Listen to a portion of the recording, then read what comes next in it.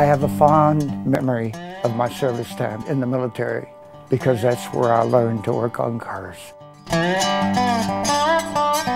I joined the Navy in 1956 and took every class that I could on mechanical things.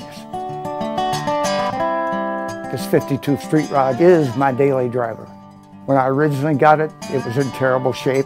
Fenders were all bent in, bed was bent in. I took it all the way down to the frame, chopped the top, put all new fenders on it, new bed, and built it back up again here in my garage. I keep my truck running with parts from NAPA. To me, nothing beats working on your own car. This July, support those who have given so much to protect us. Stop in for our Get Back and Give Back promotion. Save big and help us raise donations for the Intrepid Fallen Heroes Fund.